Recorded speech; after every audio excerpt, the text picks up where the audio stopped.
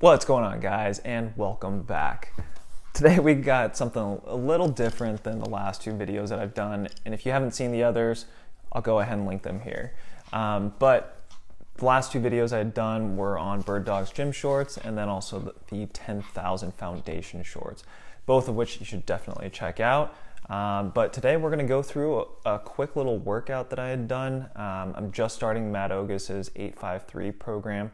It's been great so far, getting a lot of volume in as well as some strength training.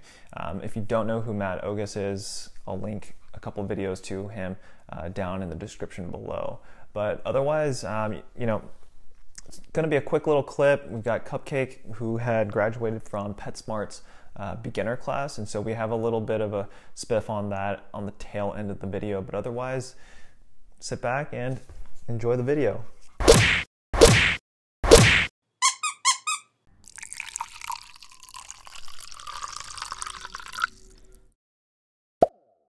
All right, so today's workout, I'm hitting OHP for 4 sets of 7 at 115. It's taken me a little while to get back up to this weight. My previous PR was at 155. I'm taking a little bit of time off of working out, and now I'm trying to get things back up. So starting Matt Ogus's 753 program, it's been great so far. There's a lot of volume. I'm trying to balance it with some other accessory movements as I'm trying to build up, some additional lagging muscle groups. But so far, it's been great. As you can see here, starting off my sets, I'm not going to show my entire workout.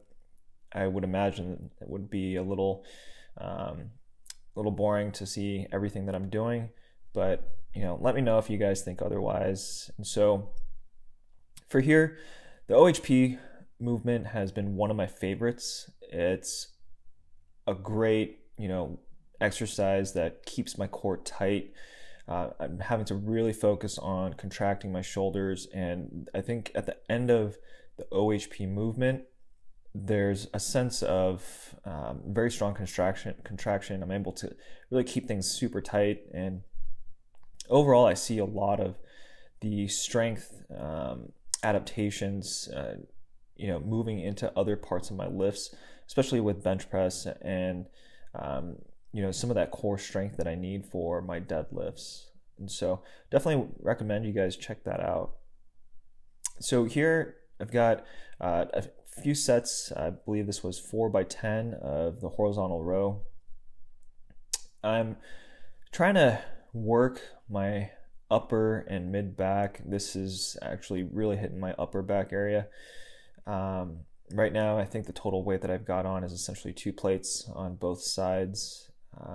The volume is quite steep for me. I'm trying to ramp up a little bit more of a hypertrophy program.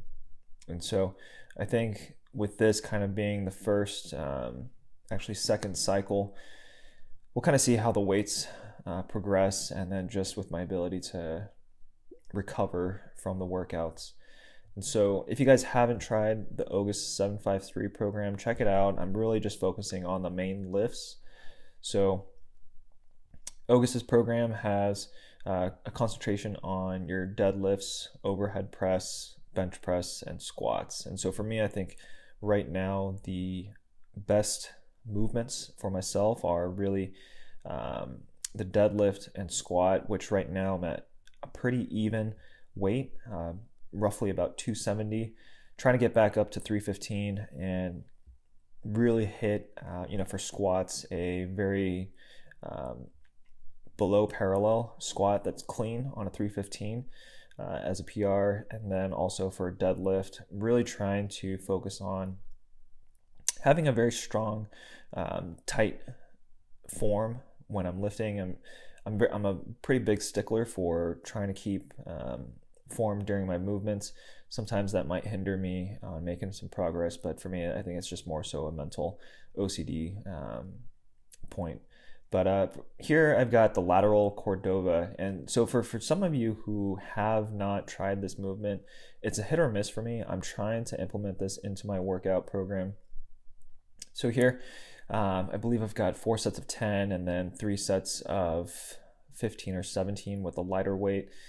trying to play around with it. But again, it really is to, this movement hits the upper, lateral side, and really kind of helps to bring out the deltoid heads. In terms of trying to really focus on the contraction, it takes a little bit of effort for me. I know some folks are able to easily focus on their muscle contractions, but the mind muscle connection for me sometimes is a hit or miss. I really have to focus on this one. And so for this, sometimes I'll rotate it out with face pulls or lateral raises. Sometimes I'll try even do some wide grip horizontal rows, just to kind of hit the lateral head as well as the rear delt.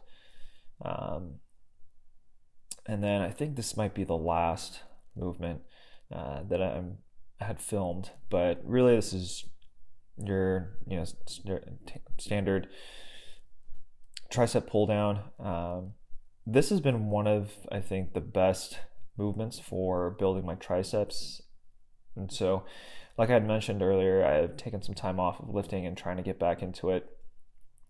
And so, trying to put some of that size and volume back into my arms. And right now, I think this was a 4x10 at, 70 pounds. You can never tell with these machines, just because every gym is so different. And actually, by the way, I'm new to Texas. My girlfriend and I had just moved out here this past year.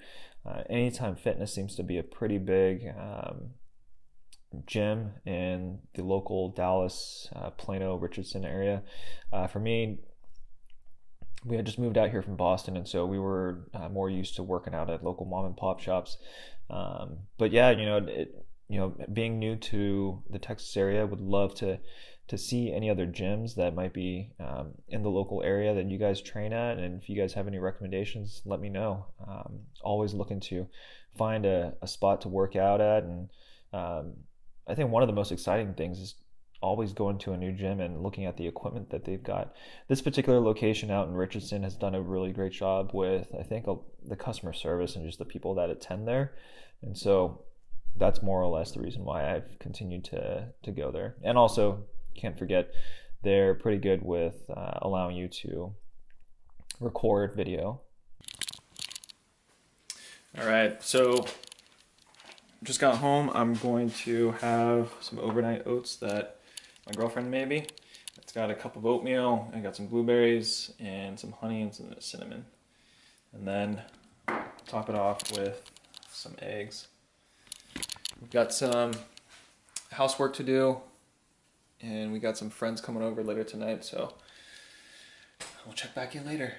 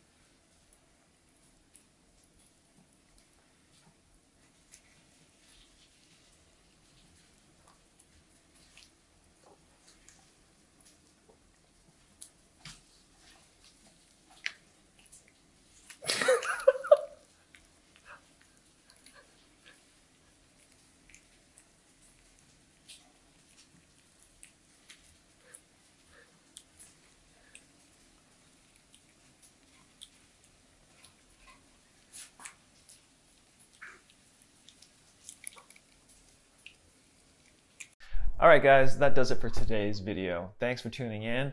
And as always, subscribe and hit that thumbs up button to let us know that you've enjoyed the content. And in the meantime, we'll be right back with you for some more product reviews.